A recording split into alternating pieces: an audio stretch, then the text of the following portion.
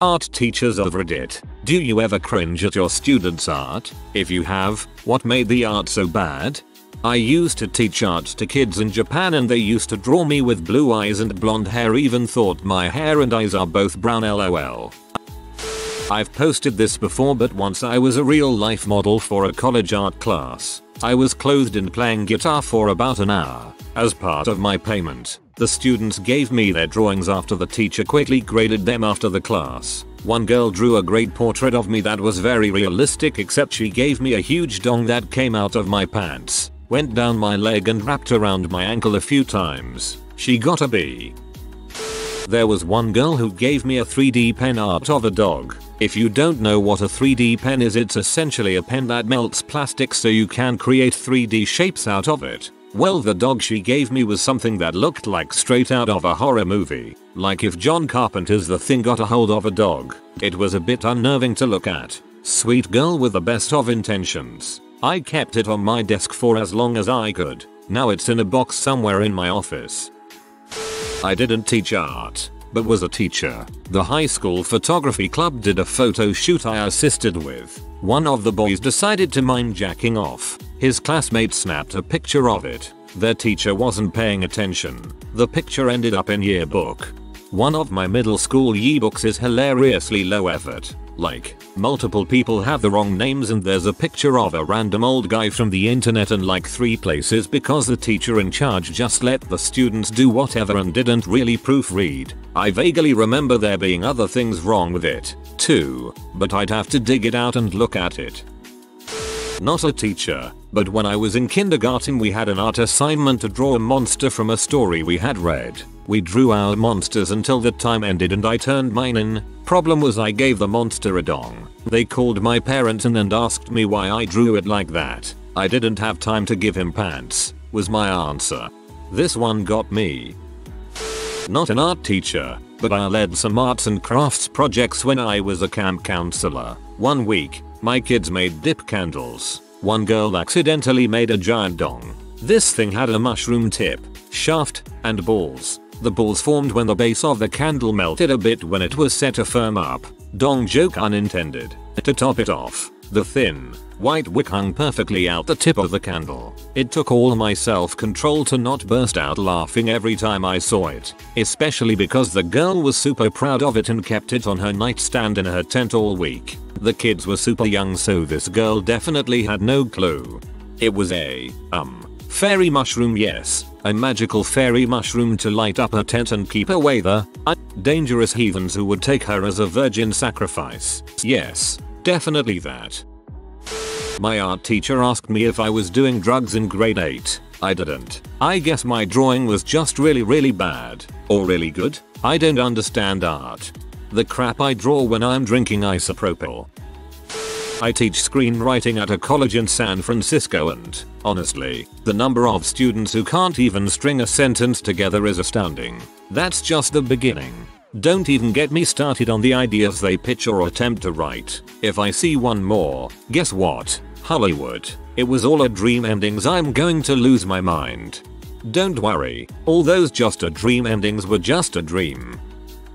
On my teaching practicum I was observing a boy in art class who totally hated being in art. He was constantly disruptive and hardly did any work. Eventually the teacher coaxed him into doing the final project for the class so he could pass. It was a mixed media assignment. If I recall correctly, he found some tin foil and painted it brown, and glued it to a painted green background. It was supposed to be a football, I think, but it ended up looking more like a piece of dog poo. I couldn't help but chuckle when I saw it. The extremely low effort attempt just made me laugh. Other than that, I can't think of any examples of art that really made me cringe. There are definitely cliches in art that you see teenagers make. For example, one fancy eye, emo fairies, but I see these things as a necessary developmental hurdle for budding artists.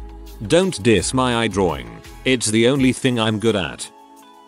My mum is an art teacher and she used to work in a private boys' school. One day she came home all defeated because she had to give 4 detentions to a group of boys making penises out of clay. Or recently she had a senior cry in her class because mum tried to convince her that painting a grown man sucking on a cow tit wasn't appropriate for their Catholic school. Or the time she marked an art exam and one of the kids thought the statue was dolphins leaping but it was a running man. And was called the running man. She has a tough time sometimes. She came home all defeated because she had to give 4 detentions to a group of boys making penises out of clay. If you are teaching high school boys, you are gonna get a few penis-based pieces of art. Probably even if you aren't teaching art.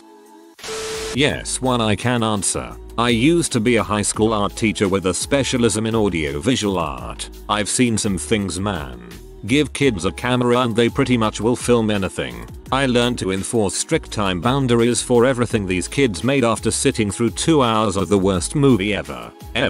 It was basically one long shot of a few girls sitting on the couch pretending to smoke a joint and getting stoned. Now mind you, this was in a really religious region with fairly young kids, 11-12 years old, who had never smoked weed before. So it was basically their interpretation of what being high would be like, and their interpretation was basically a super hysterical dare ad. There was lots of freaking out, screaming and panicking, and at the end they all OD'd in the most dramatic fashion. Of course the most cringe bad acting you've ever witnessed. And did I mention it lasted 2 freaking hours? It was dreadful and they were so proud of it too. I made sure to put it on a DVD in the hopes they'd come across it 20 years from then and feel the same horror as I did back then. Vindication. This one was amazing. Thanks for the laugh. I took a Film 101 class at the local city college. One of my classmates made a film called Pee Story where his female roommate pee in a plastic cup in the shower. There were no follow-up questions. She couldn't pass up the golden opportunity to be in a film. I'm an instructor for a college intro drawing course. Some students just aren't as practiced in drawing as other students, and I understand and accept that. Students may have had years of art classes before this one, or this might be the first art class they've ever taken. It's fine. What makes me cringe is when students don't follow the directions for what they're supposed to be drawing. Maybe they're using the wrong media, the wrong composition, or the wrong technique than the ones we're specifically practicing. That's what loses people the most points, and that's what gets pointed out the most harshly in critique. Bro, just listen. I would love to see this dance to American Idiot. I teach English to Japanese high school students. A girl in class yesterday was drawing a poster for her emotions presentation. She wanted to show an injury, so she drew a finger sticking up with a line across near the top. She tried to add curled up fingers, but it was at the edge of the page and there was only room for one curled up finger on either side of the sticking up finger. She was super embarrassed and called me over to ask if it was okay, whispering, "Does it look like finger? Or other thing?" It definitely looked like other thing. My art teacher laughed at me. It stung even more because she was actually the cooking teacher and had been forced into the role when the actual art teacher quit, and had warned us early on that she had no artistic talent. LOL, I've been in a somewhat similar situation, but it was more like when the math teacher quit and a teacher I know from history had to fill in, and honestly he was pretty understanding. Like he basically gave us a week off of just reviewing our past lessons so that he could understand and teach us those and move on. He was a better math teacher than the actual teacher that quit.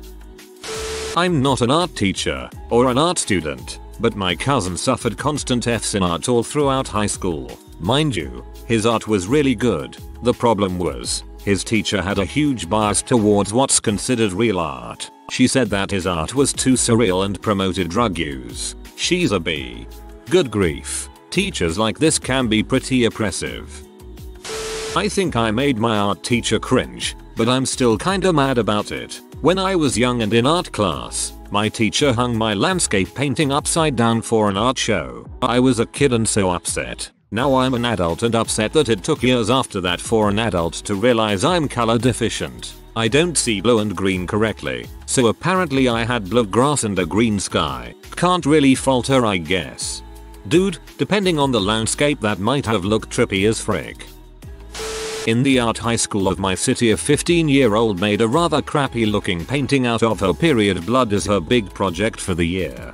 Two guys from the same school got expelled because they made crap art in the bathroom, used their own crap as clay on top of the toilet lid. One of the guys transferred into my art course in another school. Decent guy if you forget the crap ordeal.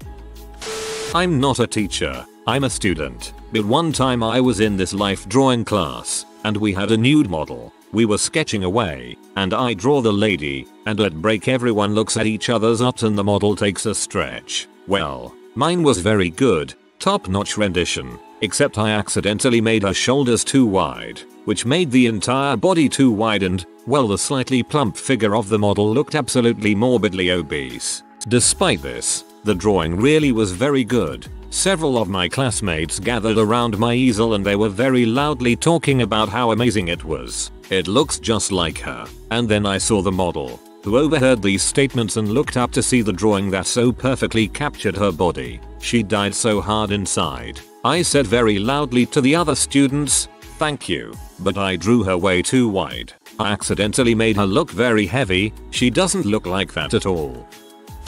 As a student we were assigned to draw something we didn't like. I proceeded to draw an incredibly detailed picture of the art teacher. His reaction to a mirror image of him when grading was priceless. I got an A because even though the assignment was of something we hate, it was the most detailed drawing he ever saw come out of the 9th grade art class. Dang, that's a power move if I've ever heard one. Glad to hear you still got a A though. Obligatory not an art teacher, but I am an art student. I don't cringe at individual pieces, but I cringe at people who don't accept criticism. Either their ego gets in the way and they refuse to change anything because they know best. They see all criticism as just your work is crap and you should feel bad. Or they don't bother even listening because they just don't care. I've been in classes where people clearly submitted work last second and didn't pay any attention to the last crit, and it's just so painful listening to everyone try to nail it into their head again. I've honestly always just wondered if these types just brush criticism off because they think art is completely subjective and their style is just too different to accept criticism. I personally wouldn't think that way because I can barely upgrade my stick figures with t-shirts, but I can see how the line could get blurred between abstract art and just plain lack of talent. Personally not an art teacher, but I took many years of art classes growing up and had a wild art teacher in high school. She once gave us a 45-minute slideshow of pictures of the seagulls she saw outside her window for absolutely no reason. Another time she spent an entire class telling us the story of how life is like a donkey and a skittle. She once ripped the drawing I had been doing for weeks in half to make it more conceptual. Without telling anyone, she left 2 weeks before spring semester ended. Years later, she occasionally sends me a message on LinkedIn to see how I'm doing. LMAO. My art teacher was a bisexual widow who had buzzed hair and loved cats. She bought a puppy off a student, had a root beer float party every year after we made usable mugs, and when COVID happened, I was a senior she fired and kept my unfinished project. It was a tiny griffin. She told me she keeps it on her desk. Obligatory not a teacher, but I am a senior at a major art school on the East Coast. I've witnessed enough cringe to last a lifetime. But the ultimate standout was this one artist who only made furry statues. Very detailed, sculpted, painted furry statues. I remember one in particular was a 2-foot tall panda bear hugging its own penis, which was as large as it was. I never found out who made it, and I did see a couple of smaller ones in exhibitions every now and then, but it sort of became an inside joke amongst my friends. You know that person's going places though. The market for furry pee is incredibly high, and people pay hundreds for single illustrations, with statues probably a lot more. I've thought about sacrificing my dignity to make some real cash from the furry community, but haven't done it yet. LMAO. I am not an art teacher, but in 6th grade I made a Gary the Snail and I never got it back, so Miss, just wherever you are, I'm mad at you. Honestly hoping I'll get a comment that says a student submitted an artwork of Gary the Snail.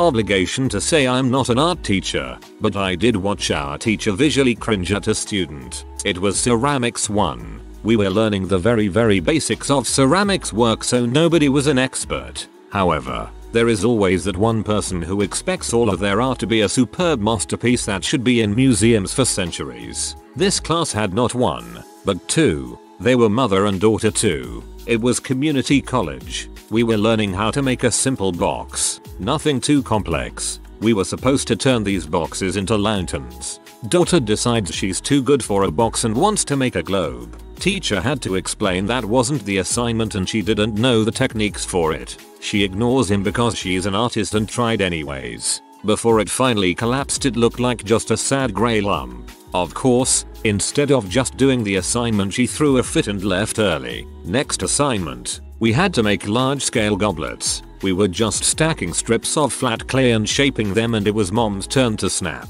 She wanted to make, I crap you not, a statue of a naked woman. The teacher explained again this was not the assignment, but was once again ignored. I watched this woman scream, cry, and smash her sculpture at least 15 times when it wasn't turning out the way she wanted it to. I felt so bad for that professor. He was an amazing teacher and I loved his class, but those two made it insufferable for everyone else.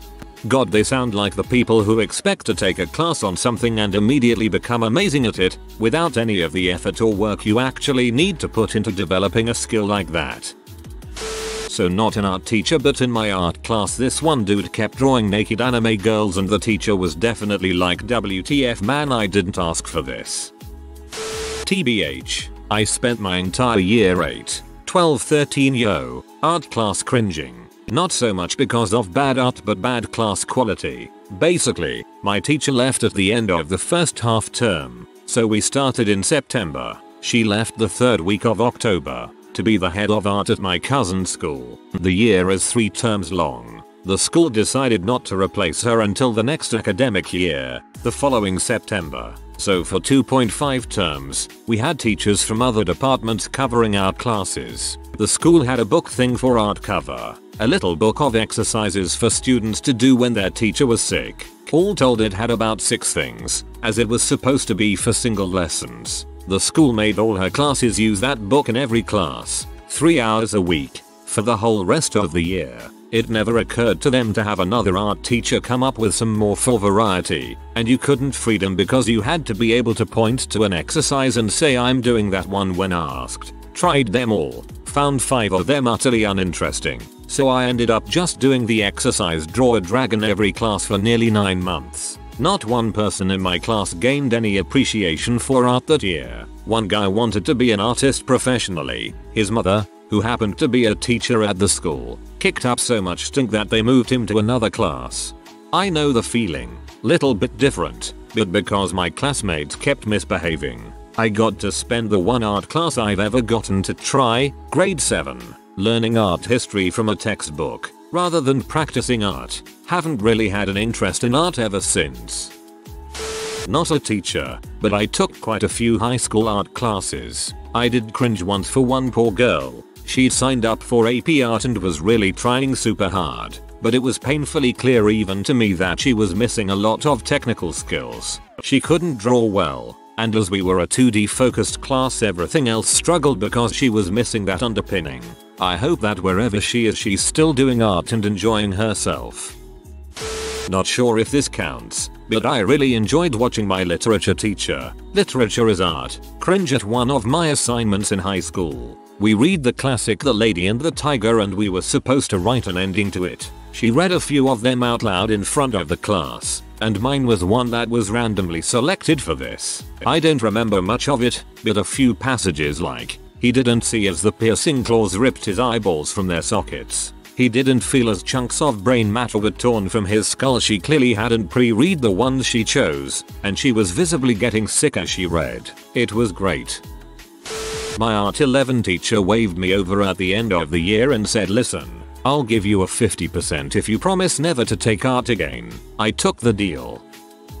I'd love my high school art teacher to respond. Year 8. Doing abstract art, and she told me that my abstract painting was the worst piece of art she had seen in her 25 years of teaching. 20 years later and I'm still wondering how the heck I could get that feedback for freaking abstract art. Any art teachers care to explain?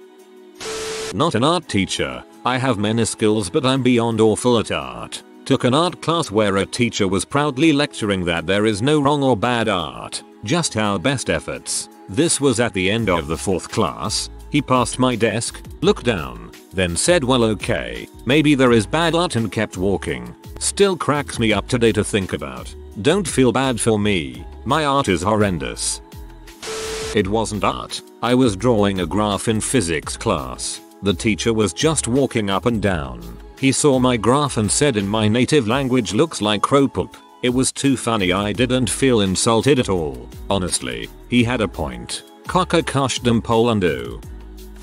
I don't teach art, but I do teach performing arts. The cringiest thing students do is pick angsty cliché topics for their performances, and they always think they're so deep and original. For example, I teach one topic where they have to create a play with a political message. It should be about something relevant for their time, that is. COVID, Donald Trump, BLM movement, influence of things like TikTok would all be relevant topics. They always pick generic things like bullying or body image issues, and they always do the exact same story. I tell them every year to pick something that's in the news at the moment, because then their piece will actually be original. Their response is always, I know this topic gets done a lot, but our take on it is completely original and you'll be really surprised and blown away at what we have planned. I never am. If you watch the SNL school theater show parodies, they are spot on with what I'm dealing with. I am not a teacher, but for an assignment for art class in the 8th grade we were supposed to make caricatures of famous artworks, and so I chose Jake Scala's The Temptation of St. Anthony, and I made Satan, aka the big dragon looking thing, into Hitler and put a huge Nazi banner behind him, and I named it The Invasion of Poland. My art teacher walked up to me and looked at my drawing and squinted, trying to get in all the detail. Looked at me and told me, don't you think the flag is a bit much? I mean, you already have Hitler and all, and promptly forced me to replace it with something else. Reading through this thread is giving me two major reactions. One of amusement at remembering similar cringy things I saw from my peers at school, and one of dread as I remember the endless parade of cringy things I submitted. My art tutor at uni told us a cautionary tale of a girl who didn't turn up to any crits for her entire second year and then submitted 4 drawings of dragons for her final piece. All second year's final piece had to be an interpretation of a book. It didn't meet the brief and apparently were very juvenile and basic composition wise, and had liberal use of glitter pens. She defended her work, telling them she'd gotten loads of excellent feedback on DeviantArt. To this day my tutor hates DeviantArt. I'm an art teacher teaching kids in China, and as long as the student is making an effort, whether they have brilliant talent or not, that's all that matters. And I'll shower them with praise regardless. I find that the Chinese education system bashes out anything creative in them and swaps it with memorizing, extra classes, constant exams, tests, and homework. Chinese students have brutal childhoods in school. To answer the question though, one student covered a large piece of paper in red paint, used his hands and everything, and when questioned about it said it represented murder. Maybe not a cringing moment, but it definitely made me question what kind of crap he'd been watching lately.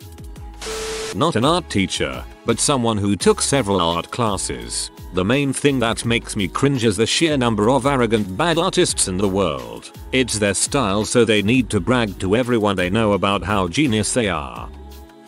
I remember when I was in elementary school I had a cool idea to draw a picture of a bunch of eyes looking at you out of a black background, but I never got around to drawing the background. So my teacher goes up and asks me, what are you drawing? And I told her eyes, and then a few minutes later it dawned on me. Boobs. I was drawing a ton of pairs of boobs. So I tried to add eyebrows, but that just made it worse. So I threw the whole thing away. I actually am an art teacher, but this thread has so many comments from non-art teachers now that it is redundant. In short, I love all the art my students create. I really do. Some of them aren't good at it, but I still like the charm. One kid wrote dong when he was drawing a Coke can though. If you are new to the channel, you can subscribe. I publish new videos every day. Until then, check another video.